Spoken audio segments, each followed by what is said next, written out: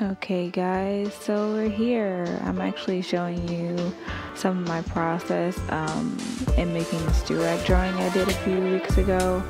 I started it on my live. I did the red one, I believe, or pink, or however you're looking at it. But here I'm showing you the blue Durag. I'm using Prismacolor markers, and I'm starting off with the base of the lightest color. I don't remember which one this is, so I can probably put it in there. I think I show it in here though. But yeah, I just fill in the whole space, and I sped it up pretty quickly, so you can see that I try to do that border just so I don't have any bleeding happening onto the portion I'm not working on, and then I fill in the rest.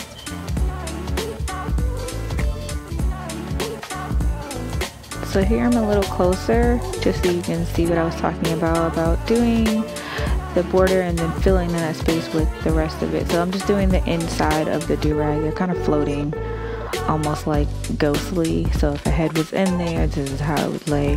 Then I'm showing the comparison between the next step up in blue. I like to do the monochrome drawings a lot actually. I don't do them as often as I probably should since I like them so much, but they're really satisfying to do and just to see in the end result. You can see I'm kind of just blocking out where I want that gradient to start to blend. I didn't blend it just yet, but I go over the whole section again with that next darkest blue color, and then I go with the even darker blue. I have a lot more shades of blue in Prismacolor, but I stuck to these 3 throughout the whole Durag. Just so that it wouldn't get too muddy and become too smooth, because that is very possible. And then I'm showing you the outside, so it's pretty much the same process throughout the whole thing, but yeah, it's just a matter of really placing the hues in different sections so that it doesn't become one flat piece, and adding that dimension with the shadows. Yeah.